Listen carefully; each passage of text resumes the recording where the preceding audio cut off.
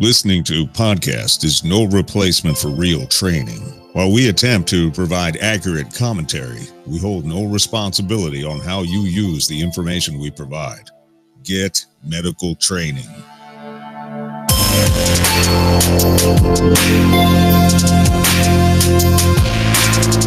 In the blink of an eye, everyday order can be replaced with once-in-a-lifetime chaos. Be prepared. This is the Civilian Medical Podcast. Hello, everyone. This is episode 14.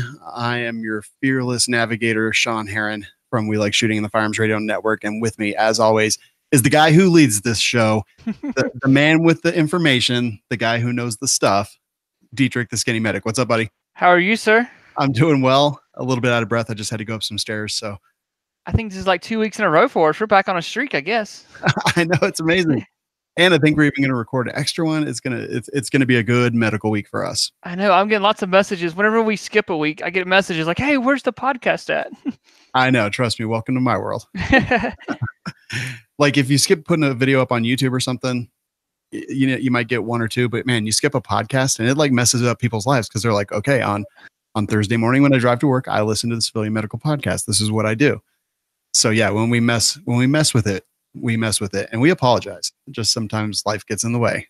Yeah, I agree. Like I was, if I miss a week on YouTube, no one says a word about it, but we've, our lives have been busy all of a sudden and we've missed like a week here, a week there. And like, I'm getting emails and messages. I'm like, dang, sorry guys, we'll get on it. So I apologize. We're on it now. Hey, last week we did like a deep dive into tourniquets and the new recommendations for the Committee for TCCC. And I thought that was awesome. I hope everyone else enjoyed it. And this week is near and dear to my heart because I spend most of my life in this condition. And what we're going to talk about today is altered mental status. Yeah, like we talked about tourniquets last week. And then the week before that, we talked about scene safety and scene size up. And we kind of brushed over like altered mental status patients and just kind of talked about it. So I thought this week we could kind of dive a little bit deeper into things and kind of give some people a little bit of explanation about what causes someone to not act normal. And using normal is a very loose term, but kind of gives some idea of what's going on there. Yeah, absolutely. I've actually seen this a couple times in the real world. So it's definitely near and dear to me. And man, I'm excited to kind of just get into it. Where do you want to start?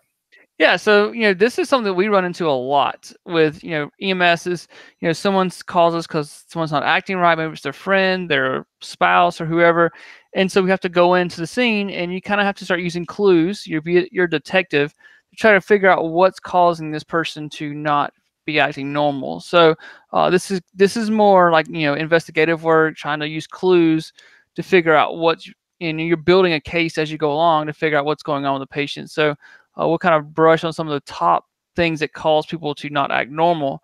So one of the things we talked about with the Scene Safety podcast was about making the scene safe. And this is something that you need to think about. We'll even watch the after action report video here in a few minutes and talk about it. But it's one of those things where the guy was unconscious and all of a sudden he ends up shooting a firefighter because they didn't do a sweep. And making sure these patients are unarmed is important, because if you get injured, then you can't help anyone else. So if you have a patient who doesn't know, I usually ask them a few basic questions, like I introduce myself and I'll ask them their name, and they typically should be able to give me their name pretty quick. If they have to think about it, I'm like, okay, maybe something's going on here. And then I'll ask them, do you know where you're at right now? And do you know what day of the week it is? Or, do you know who the president of the United States is? Kind of start asking some good general questions. And, you kind of have to use those as relative terms too, because if you're talking to an elderly person who's retired, or, it's like, they may not know what day of the week it is, honestly. Like they may think it's a Monday and it's, Saturday. Like they don't really care. They don't go to work anymore. So maybe ask them about a major holiday. What's getting ready to come up? What's the big holiday coming up? Or what do we just celebrate? Things like that. I always get a kick out of asking who the president is, because you always get a response on that. Like one side or the other is like, that SOB, like, all right, which one are you talking about? Like which, so it's fun to kind of ask that question, but you're trying to get a baseline about where they're at. If I'm talking to an elderly patient, I ask them, hey, who's this person here with you? And is this their spouse, whatever? You're just trying to figure out, ask them some general questions. I wouldn't ask them what 7 times 7 is or anything crazy, but at least give them some information to kind of give you an idea of where they're at. Yeah, 100%. And I mean, when you come into a scene and you're not sure what happened or whatever happened, you're always under direct threat. And the first primary fundamental thing of direct threat is gain the advantage over the threat. And if you don't know what the threat is, you cannot gain an advantage over it. Exactly. And this can even be, an elderly patient that maybe his sugar drops, something like that. And you go start pricking his finger and mess with him, pulling his arms. They can get very agitated and he may want to fight. And, you don't want to hurt the elderly patient, things like that. And, what if he pulls out a little Derringer out of his pocket or a little revolver or whatever, a little 38 snub nose, he pulls it out. Like, that's a bad day for everybody involved. So whenever someone starts, they're not able to answer those baseline questions for me, I will, hey, let me just check your pockets real quick, make sure you got anything I need, and I'll check their waistband, just double check they don't have any weapons, a knife, a gun or something like that. Because if they are not able to answer those basic questions, then they don't get to play with their toys right now. Like, doesn't mean I won't give it back unless it's like a cool gun. Then I'm gonna keep it. Not joking. But if it's an old guy, it's going to be 1911. And yeah, it's like a 1911 or a snub nose revolver, like a little 38, 357. But I'm going to take those from the patient. If there's law enforcement there, I'm going to let him or her handle that firearm. But just to make sure that everyone is safe as can be when you're dealing with these patients is important. Yeah, 100%. And it is very important. And the couple times that I've dealt with altered mental status in the real world, it was absolutely my most important thing is the scene safe? Am I safe? Like, period. If not, I'm out. Exactly. If you need to back out until you can get a game plan to make that scene safe. I've had a situation where I had the police officer called us because they thought this guy was drunk, and ends up his blood sugar was low. But this guy had a nice pistol. I don't remember what it was now. It was like a nickel plate. That's all I remember being, like shiny silver, right on his waistband. And the cop never checked him. And I was like, hey, let me see that. That's a nice, cool gun. And I cleared it right there and handed it to the officer. And the cop was like, oh, I'm sorry. I'm like, no big deal, but that's why I'm here. I'm like, once we got the guy's blood sugar back up, he immediately reached and grabbed. He's like, oh, my gun, where's that? Oh my gosh, where's my gun at? And I was like, we got it taken care of. We'll get back to you in a second. And he's like, oh gosh, thank you. Like he was worried about it, but I mean, there again, his sugar was, say it's in the 30s. He's not able to make sense. And I start jerking and pulling him out of the car. Like, he's going to go back to whatever kind of defensive training he has. And that could have been a bad situation. Definitely. All right, let's get into the causes. First up, you have infection. Yeah, this is something that, especially pre-hospital right now, is very big. Like, before, years ago, if someone had a UTI or whatever, we're just like, all right, no big deal, let's just take it to the hospital.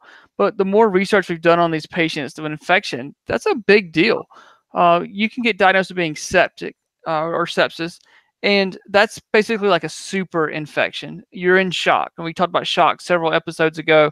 But this is the medical side of things, and your heart rate's going to be up, your respiratory rate's going to be up, you're going to be running a fever, your blood pressure can even be low, and even some severe cases, your temperature can drop.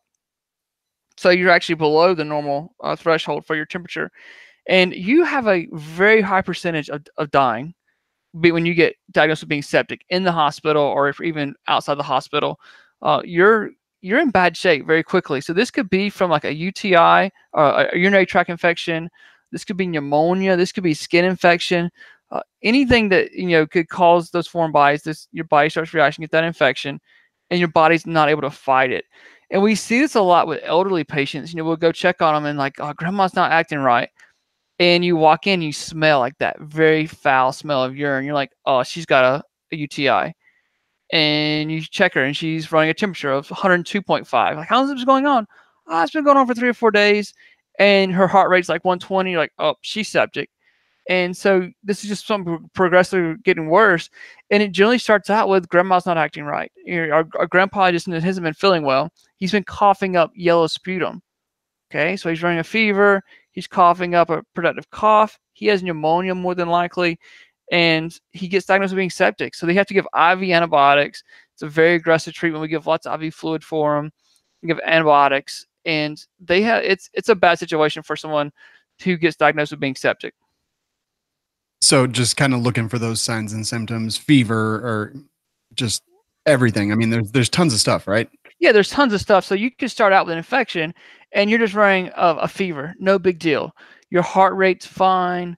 Your blood pressure's good. Everything's fine. So you go to the doctor and you get on antibiotics and it's no big deal. It's when you start getting those signs and symptoms of shock, the high heart rate, the high respiratory rate, that's when you start getting to more of the septic. And that's when it becomes a very real situation. So, if someone has a family member or they're, looking at a fever, I would absolutely be checking their vital signs. And, the moment their heart rate got above 90, then I would be reaching out and going to the emergency room. I think that's when it comes an emergency situation.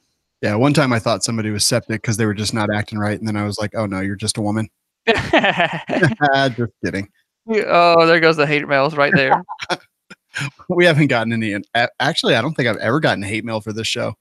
I haven't gotten anything. I haven't got anything like hate, just critiques about my tourniquet wording.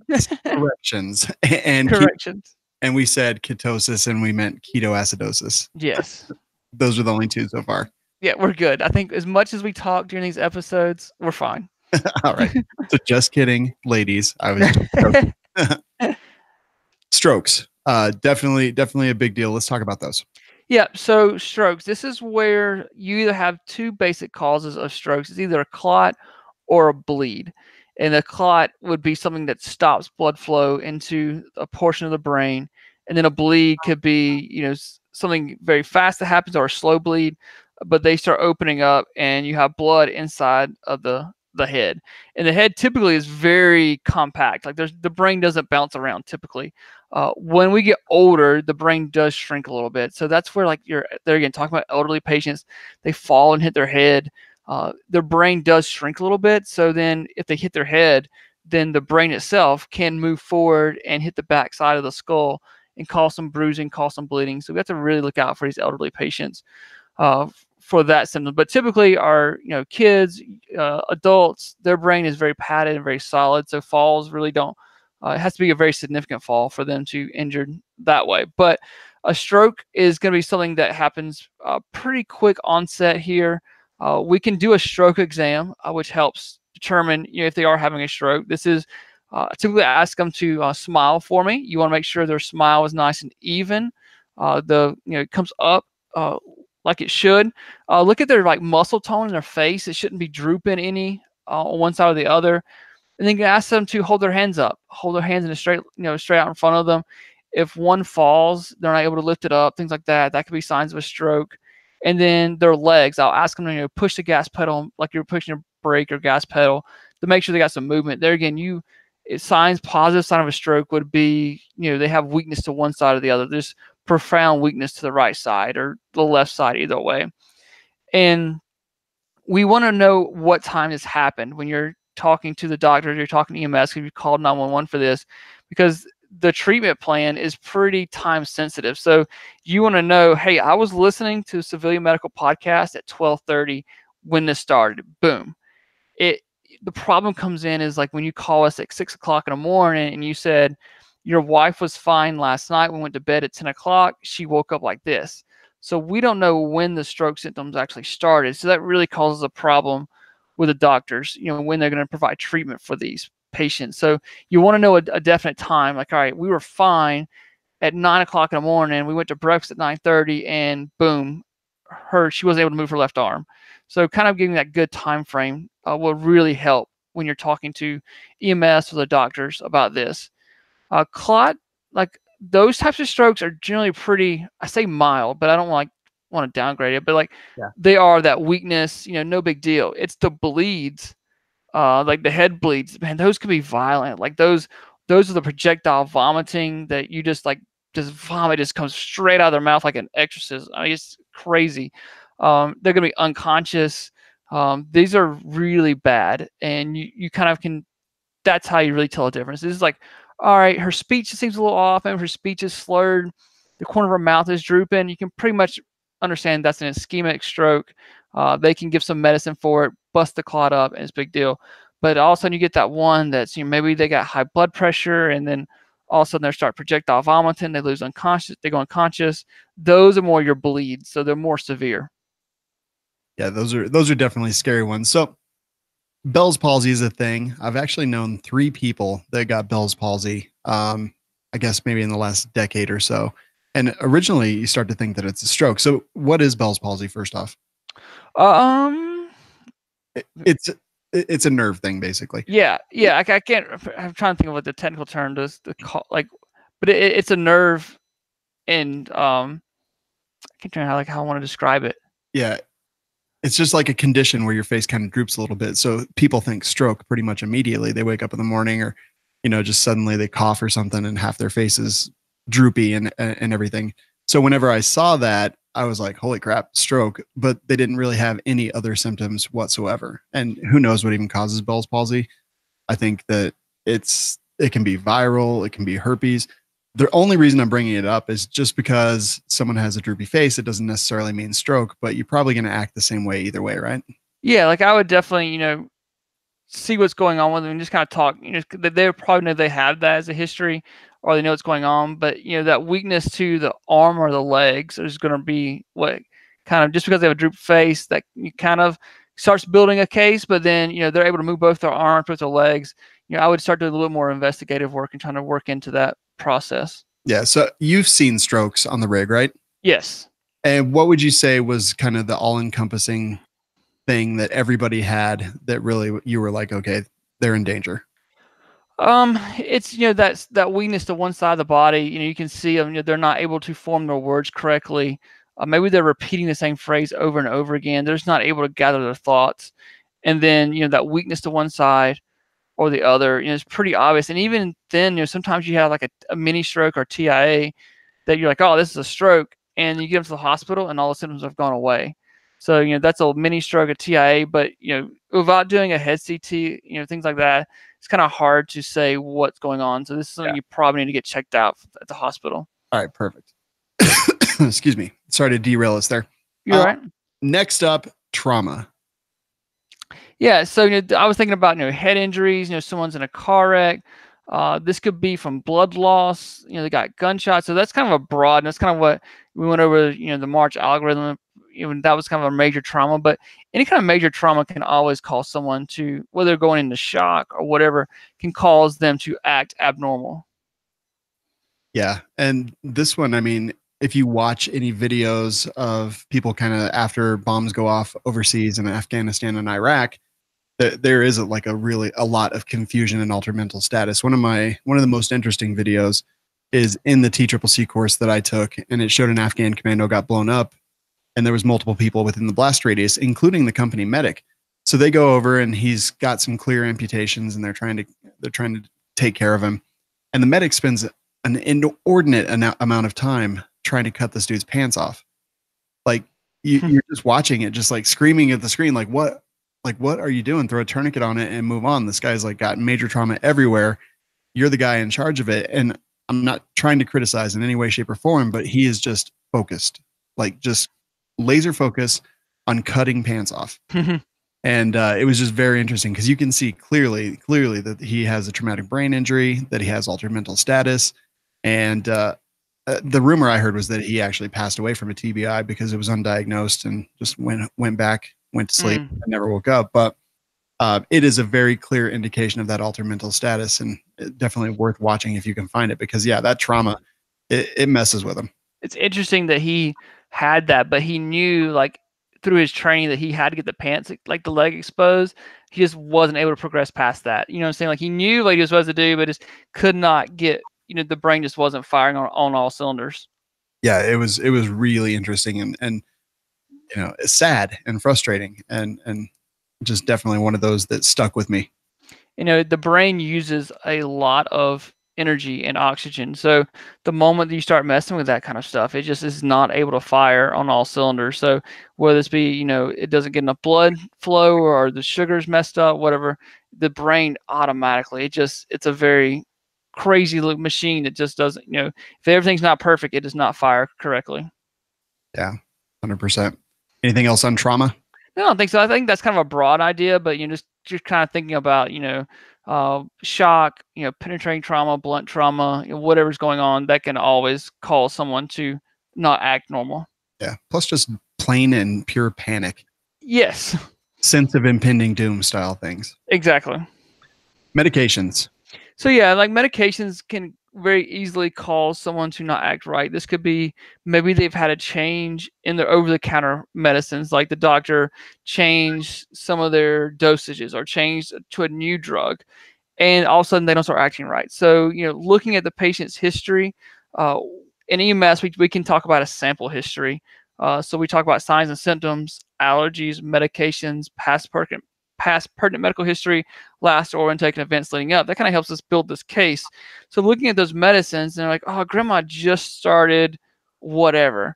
Then maybe let's look at that drug and say, maybe is that causing grandma not to act right? Like this is maybe it's a new whatever hypertension medication, whatever. So let's look at it and just kind of see if there's been a change in her medical problems or medical history recently, and kind of go from there.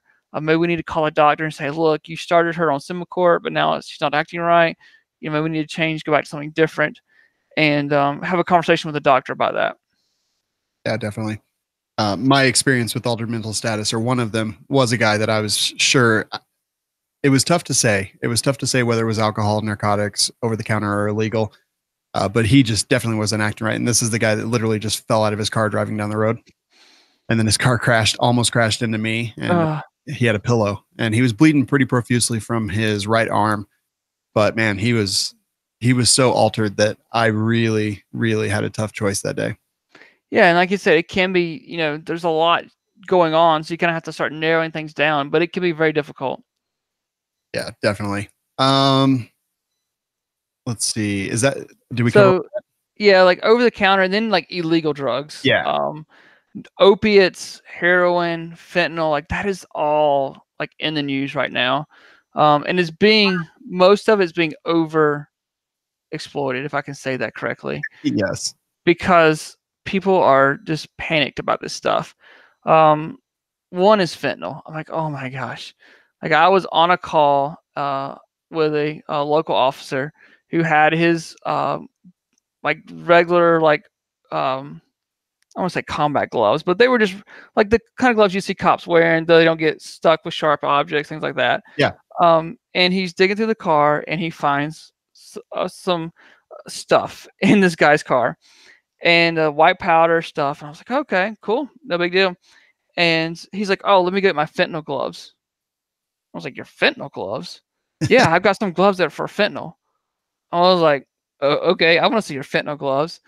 And he goes, opens the trunk, grabs a box of gloves that look very similar to the ones out of my ambulance, puts these gloves on. He goes, okay, now I feel safe about touching the fentanyl.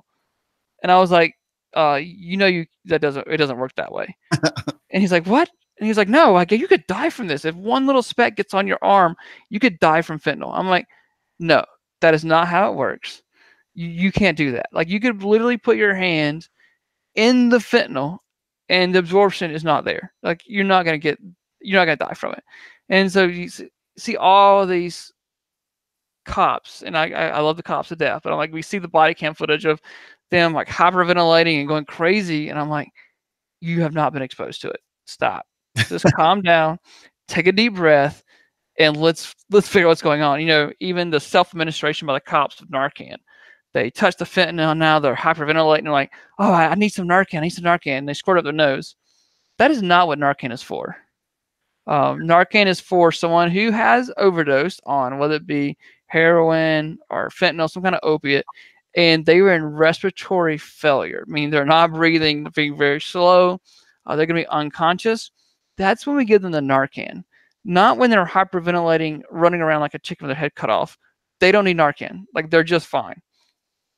Yeah, no doubt. It's a pretty big thing. I watched like a Vice News thing on it, and yeah, craziness. It is. And at the end of the show, we're going to talk about after action report video for this, and that's kind of where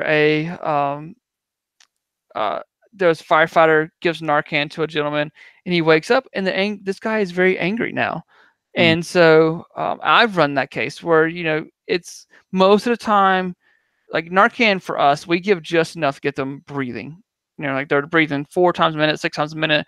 We're having to bag them, so we give them a little bit of Narcan, and you get that respiratory rate up. But we really just kind of want to leave them alone. But it does happen. Sometimes you push a little too much, and now the patient's awake, and they're either one, they say they didn't do anything, like, oh, I didn't do any drugs. I'm like, okay, let me explain something to you, sir. We just gave you some medicine that reverses that kind of stuff. You were sleeping, and now you're wide awake talking to me. So I'm gonna call bull crap. Yeah. Or they're really pissed off that you just ruined their high. So if we can give just enough to kind of get their breathing better, that is much better than now all of a sudden you have a violent patient because you just ruined their high. And that's exactly what happened in this video. So I did a video on about Narcan. Do you need it? And I was like, I really don't think you need it. Like, I think a good bag valve mask with an airway adjunct, and you can manage this scene very calmly until first responders get there without needing Narcan. Yeah, man. Yeah, it's pretty crazy. It's definitely a thing. Hopefully, good information gets out there instead of just the knee-jerk stuff that we're dealing with right now. Yeah, because in the way it is now, you can go to CVS or wherever your local pharmacy and you can pick up Narcan and buy it.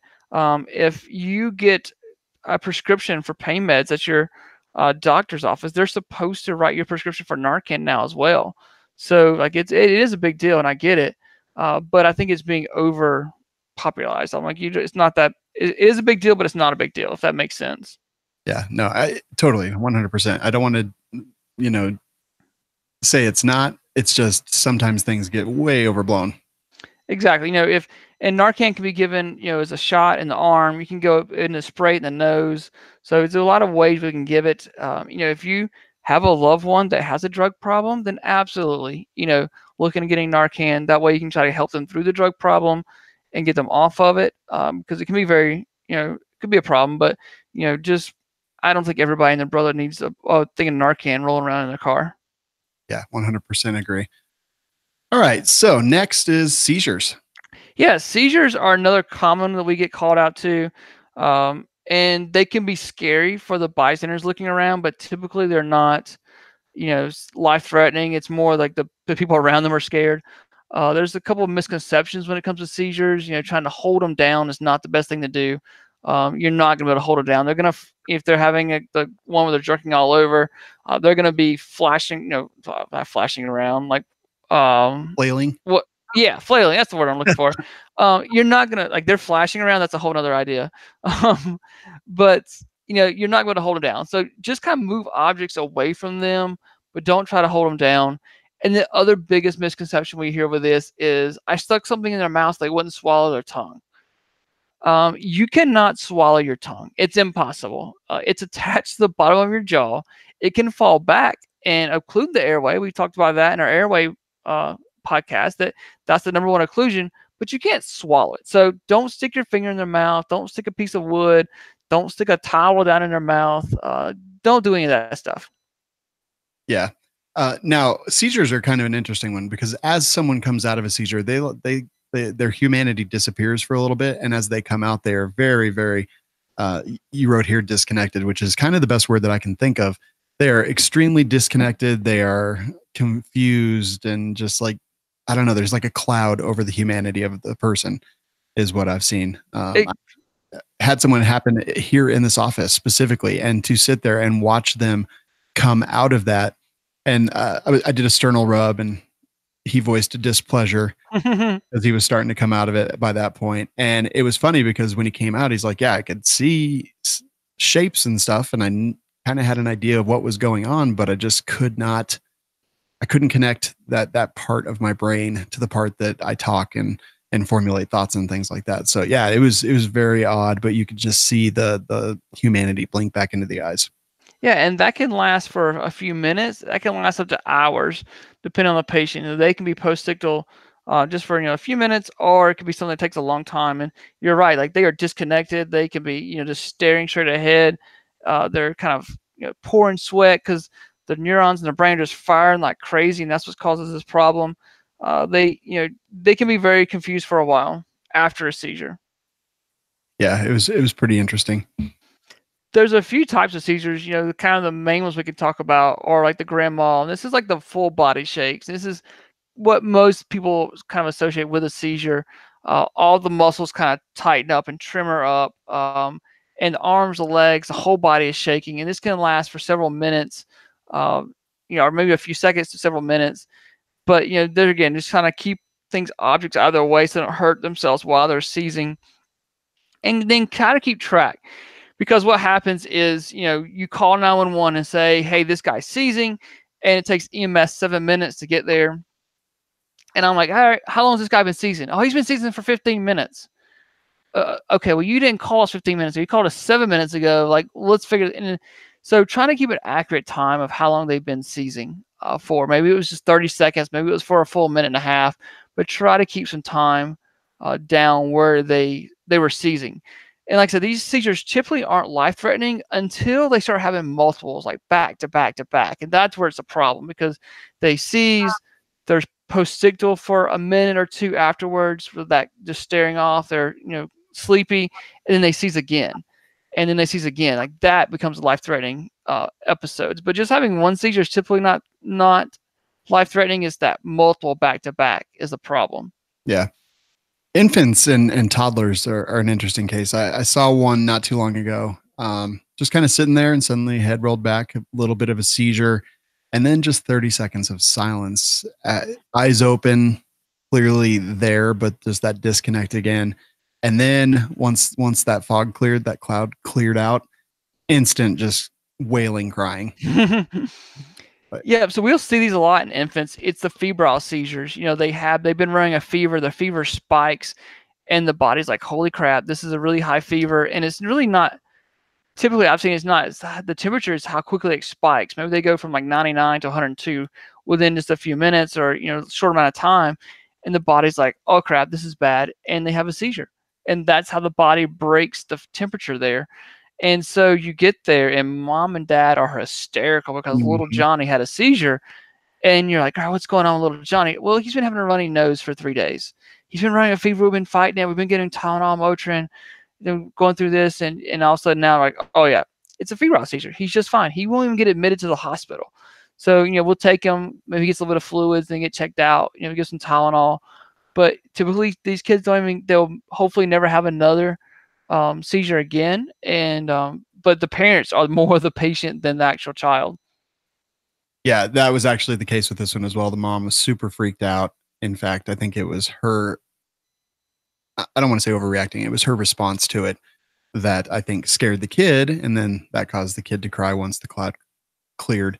And it's important to be relaxed and, as calm as you possibly can be. Because if you're freaking out, everyone's going to freak out. Exactly. Especially these little kids, if I touch them and they're burning up hot, go ahead and take their shirts off, take their pants off, go ahead and expose them, leave the diaper on. There's no need to take the diaper off. But, kind of let their body start to cool down a little bit. And then I'll start talking to mom and dad. Like, mom and dad, little Johnny's been sick. He had a fever. This is his body's not. Like, I'll kind of go through and explain it to them. And then they're like, okay, like, let's go to the hospital and just kind of double check. But this is what's going to happen. And kind of talk them down too, so they're not panicking. Yeah, 100%. And the other one you can have is like the petite mal. And that's kind of where those are weird. Like, you may be talking to someone and then all of a sudden they just stare out in left field. And it's like 30 seconds and they come back and they just start talking to you again. And you're like, what was that? And so it's like this disconnect where they just stare off, or they're just gone for 30 seconds and they come back to you. So those can be, those are fun to do. Like that, they're just fun because like you can be talking to someone and all of a sudden their head tilts up and they just look away from you. You're like, oh, Jeff is seizing now. Okay, cool. He'll be back in a minute. And they come back and start talking to you. That's so interesting. Anything else on seizures? I don't think so. Just making sure that, they don't hurt themselves, and, there's no need to put anything in their mouth. They may bite their tongue and you can manage that afterwards, but don't stick anything in their mouth. All right. Got it. Low and high blood sugar. We talked about a story that I just dealt with recently on this one, but lay it down for us. Yeah. So diabetes, I mean, these people, their lives revolve around their intake, whether it be fluid or be food.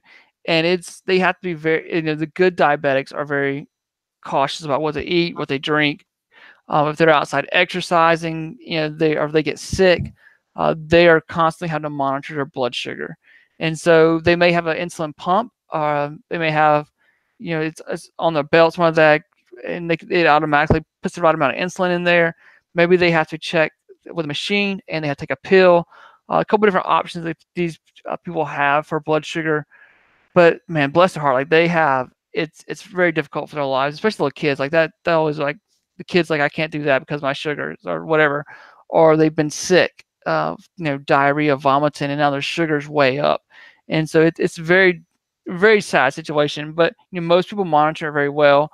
When I worked for the rural service, we had a lady, we worked 24/48, and it was every night. This lady at between 12:30 and 1 o'clock, her sugar was going to drop. Like every night we knew it. And she was a terrible diabetic. Like she didn't eat right. She didn't do anything like what we tell her to do. But you could almost guarantee, like bank it that if we got off another call, it's like 11:30 at night, right? Well, I might as well stay up because I'm going to go see so-and-so in a few minutes. And sure enough, she would call. Oh, wow. And so we'd go out there, give her some D50, which is sugar, basic IV, bring her sugar up. We'd fix her a sandwich and we'd tell her good night. Like it was almost like we were joking. We were like, all right, we're headed back. Like, what if we just sleep at our house and knock on our door and like just go ahead and do this now so we can go home and go to bed. But some people are very good about this and some people are terrible about it. So you can have a couple of different emergencies that happen here. Low blood sugar, which is hypoglycemia, and high blood sugar is hyperglycemia. So then the low blood sugar typically happens very quickly. Maybe they took too much insulin, didn't eat, or they've been sick for whatever reason, but it starts to fall. So typically less than 80 on their readings is what's going to be low. And this happens very quickly. If they're awake, then we can give them, like we talked about in the last episode, the cake icing, something, it's got some sugar in it, some simple sugar to get it up, to get it back up to normal range. And maybe we need to give them something to eat afterwards. But as long as they're able to swallow, maybe we give them, we mix like sugar and orange juice all the time. Like you just mix it and get them having, just drink as fast as possible. And that will help get their sugar back up. And like I said, this is something that typically happens very quickly, quick onset. They were acting normal, and now all of a sudden they're not acting right. So maybe they have a machine, hopefully, and we can give them something to get their sugar back up before they go unconscious. Yeah. The high blood sugar typically happens over several days. They're been sick or for whatever reason, they just quit taking their insulin or they've been out of it. Whatever happens. And then they're not acting right. And so you check their blood sugar now, it's maybe 300 or 400. I've seen as high as like 800 to 900. I don't think I've had anybody over 1,000, but I've heard stories. I've never had one. But typically that blood sugar between 80 and 120 is what we're looking for. And these people can be 1,000 or 900, and they're unconscious. You can smell like the sugar coming off their breath, and they're peeing like crazy because their body's trying to get rid of the sugar. So, but you can smell it on their breath. Like you just smell that sweet odor. And you're like, okay, you're either drunk or it's your blood sugar, and you can kind of go from there. But that's the fruity odor you get. It's like they're intoxicated, but it's just the sugar coming off their body. The body's trying to figure out how to get rid of it. And so this is something that happens very gradually, typically over a long period of time. Yeah, and I think that is called ketosis, right? I believe so. Yes. Okay. I think if we have the opportunity to actually use it correctly, I think this is the time to do it. But yeah, like that sugary breath, which is actually not pleasant. It's the few times that I've smelled it, it's definitely like sweet and not good. Yeah, it's not good. Like when I say sweet smell, you're like, oh, chocolate, but that's not it. Like it's not like you smell. Like it's kind of hard to describe over a podcast, but if you ever smelt it, you'll know what it smells like the next time. You're like, all right, that's not right. Yeah, put a peach in your armpit for a week and then smell it. It's pretty bad. But so yeah, this is the one now for low blood sugar. I've seen a couple different times just people completely confused and just kind of not even themselves. Yeah, and a lot of times these people are just pouring sweat too, and they look like crap. You're like, oh my gosh, and it's their blood sugar. Their blood sugar is 30 or 40, and they're not talking right. Some of the worst times I've been cussed out by the little old ladies whose blood sugar are low, and they're like you wake them up and they're like, oh honey, sweetie, like they're the sweetest little old ladies, but when their sugar drops, like they're like cussing like sailors and they're foul, like oh my gosh. And We get their sugar back up, and they're complete sweethearts. They teach Sunday school, so just kind of, it's crazy there again. Like the brain uses a ton of sugar, and when it's not getting that, it gets very angry. So it's definitely interesting how the brain works. Yeah, 100% agree. So how do you tell the difference between the two, between hyper and hypo? So for me, during that investigative work, I would find out, the onset. Was it gradual or was it sudden? If you're like, grandpa's been sick for several days and he's not acting right, then I would go, my guess would be high. If you're like, hey, we were playing softball today and he came in from pitching and all of a sudden he was not acting right, he was fine the 2 minutes before that, then I would go with low. So typically that's how I diagnose without checking their sugar first. It's like, all right, how long has this been going on? Was he acting fine 5 minutes ago? Now all of a sudden he's not acting right? Or is this something that's been kind of going on for several days? Yeah, 100%. This one, pretty freaky, pretty crazy. And the personality changes are interesting. Also very dangerous, possibly. Exactly. You can die from either one of these. I mean, you can die from your sugar being so high that you die from that. You're in DKA, you're in shock, and you can die from it. But also, if you run out of sugar, then the brain doesn't function, and you can die from that as well. So both of these are very dangerous situations, not to be treated lightly. Yeah. I'm still convinced that Tony Simon had low blood sugar, even though he said he normally runs around 3 something. And I think the glucose test that we did was 4 something. Mm-hmm. I think something was weird. I think he had low blood sugar. It was just every single checkbox was ticked. Yeah. But interesting. Yeah. Either way, Skittles fixed it. Skittles fixed it. We should see if we can get sponsored by Skittles. We should. Taste the rainbow. Also, yeah, exactly. Dementia, which is it's a big thing. It's a scary thing. One of the scariest things for me to think about as I get older. It is, the Alzheimer's, dementia, they just kind of get grouped together into one big group. But man, it is sad. Like this is our elderly patients typically who their short-term memory is gone. Like they don't remember what they did yesterday, but they can remember back what they did when they were 14 or 15. Their husband, they remember that exactly, but they don't remember what happened 5 minutes ago. And it's so sad. Like there again, like I've seen it there where people didn't recognize their own spouse. They've been married to you for 50 or 60 years and they didn't remember. They don't remember who their spouse is or whatever. So it's very sad. We could talk about, like the older guys. Like most of the guys we transport now, like they've all been in the military. So you talk about what they did in the service and they can remember back that service time, their younger days, but then they don't know who the president is. So they don't know, anything of the current events, but they just remember that time that they were in for the younger part of their life. And it can be sad. Like that's the part that gets me the same thing. Like I think about, growing older, like I want Kenneth and I like to grow old together and I want to die first. I don't have to deal with that. But, just that time, like, it's just sad to see these couples go through this. Yeah, absolutely. So what are some signs and symptoms that we might keep an eye out for if we come across, grandma or grandpa? So that talking to grandma and grandpa and all of a sudden, they're having trouble remembering names, that memory loss, as we get older, you're going to get some memory loss and, it's kind of hard to remember things as well as sharp as we did before, but it's that, all right, what was your grandkid's name or what was my daughter's name? Like it's stuff that they should remember. That we need to be on the lookout.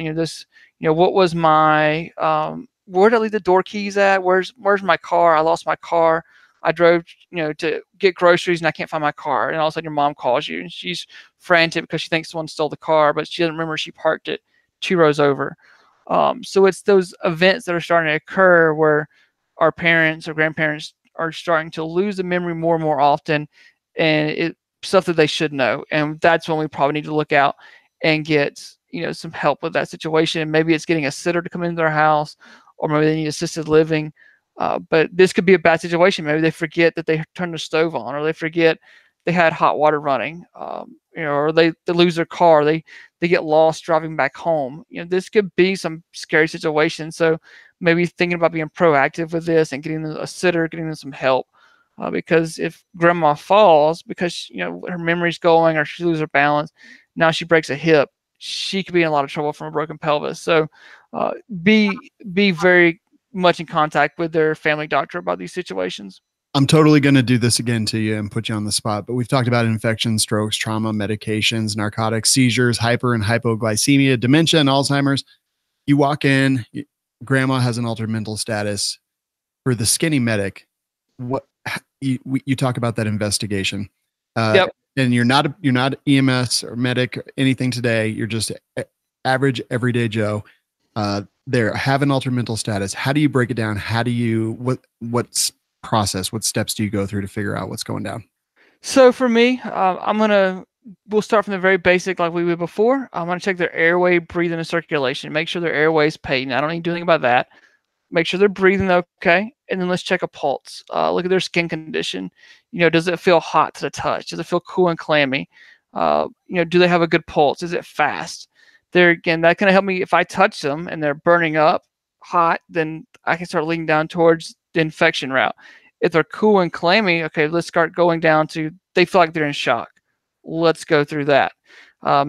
Maybe we talk to family members, hey, do they have any problems with diabetes or anything like that? And maybe if they're awake and talking to me, we perform that stroke exam that we talked about. Mm-hmm. Get them to hold their hands up. Can they smile for me? And then going through and talking to the two bystanders and saying, hey, what happened here to cause this event? And that sample history, like we mentioned earlier, that's a great way to kind of help define this and go, all right, well, there's signs and symptoms. Signs being something that I can see.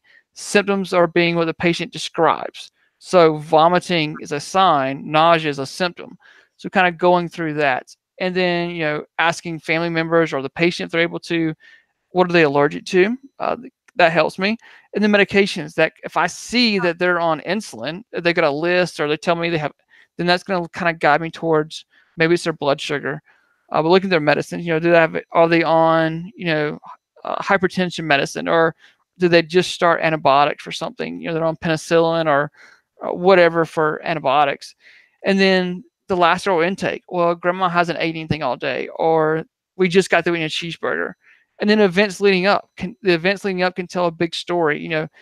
They were fine, and also they fell to the ground and started shaking. Okay. Or, we fell from the roof and now we're here. So doing that sample history can kind of help guide without having all the tools in the toolbox that I would bring, then kind of helps you guide that situation and figure out what's going on with the patient.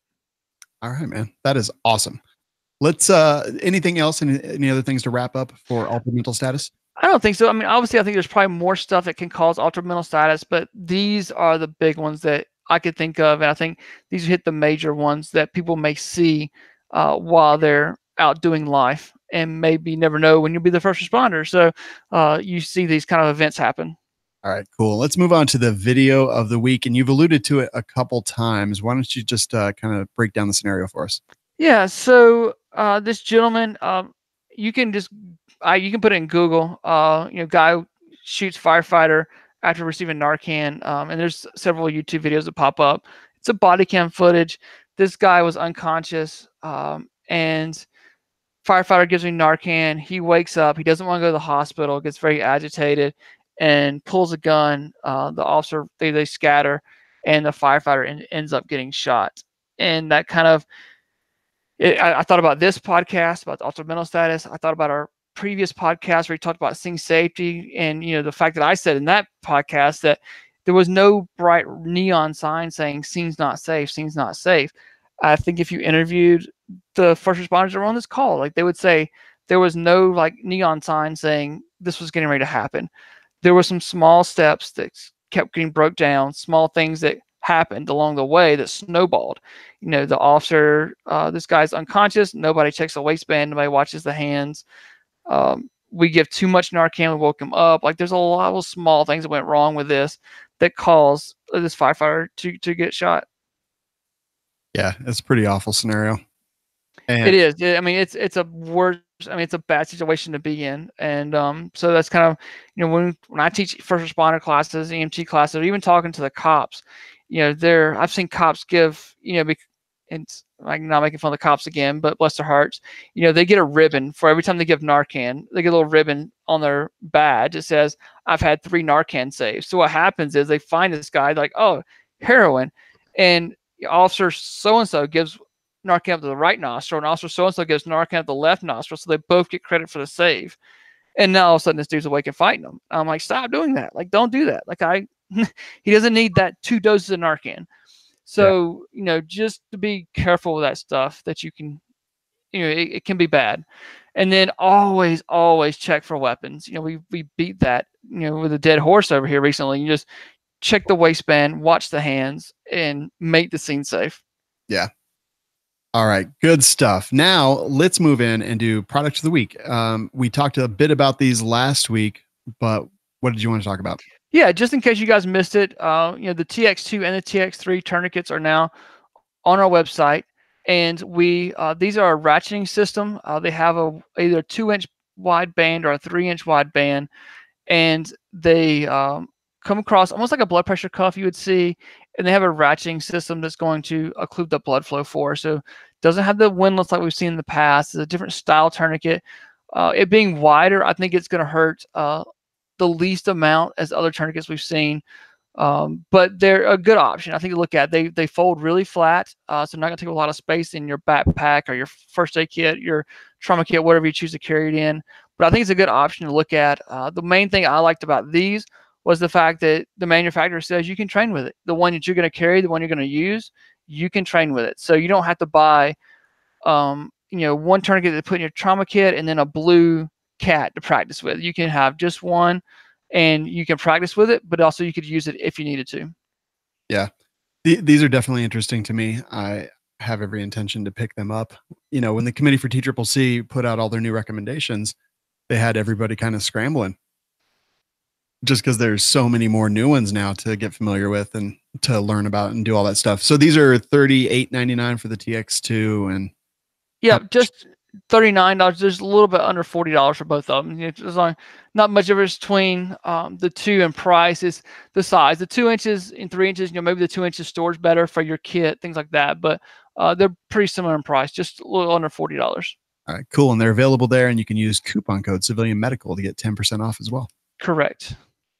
All right, cool. Let's see. I had a couple things that I wanted to mention. First off, we got some feedback. Our producer, Benjamin Allreed, sent me a message. It was just kind of, what's the word I'm looking for? Maybe I have dementia. I don't know. Is your sugar low? Maybe. I don't know. My caffeine is low. I can tell you that. Let's see. He said, did you see this? We got a message from Patrick S. to the Civilian Medical Facebook page. Said, hey guys, just wanted to share a quick story about how awesome your show is. I haven't been able to find any civilian medical training in my area, so I have done my own training with first aid through the Red Cross, Stop the Bleed, and your podcast. Yesterday, I was leaving work and stopped at an intersection due to a red light. As I was sitting there, a car pulled out into traffic and right into a motorcycle. I was first person on the scene and was able to use some of the knowledge that you both have talked about to manage myself, the motorcycle rider, and the people standing around until first responders arrived. So thanks for what you're doing. Keep it up, Patrick S. And then follows up by saying, that being said, Skinny Medic, if there was enough interest, would you be willing to come to Wisconsin to do some training?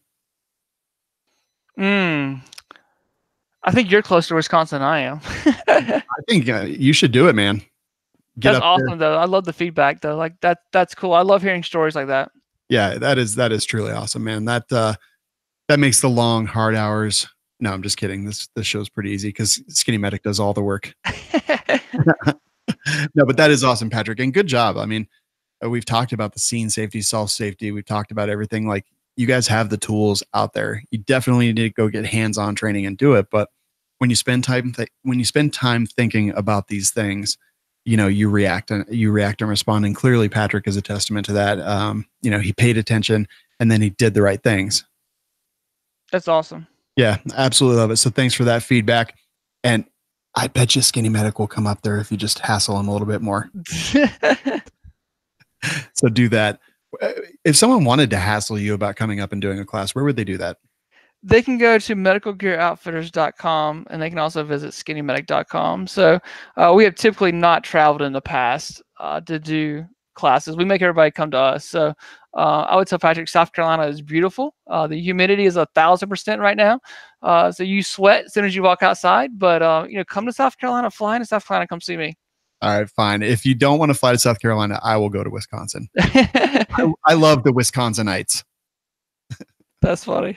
All right, that's awesome stuff. So don't forget civmedical.com is the place where you can find us. You can find Dietrich at skinnymedic.com, medicalgearoutfitters.com. And don't forget that is where I buy my medical gear. In fact, I was literally just pricing out because I need to build a new kit, but I need some IV bags and all that good stuff. So I get all my stuff from Medical Gear Outfitters, and I always make sure that I use coupon code Civilian Medical for 10% off. Any final parting words about mental status, Patrick S., or just anything else going on? No, I think that's it. I'm excited. Something different. It's a little bit different episode. We've got a couple of people who are trying to get on for interviews and a couple of companies. So I'm excited what we're doing in the future. Yeah, I can't wait. And don't forget, guys, this is just a little bit of a teaser, but next episode, St. Fisher.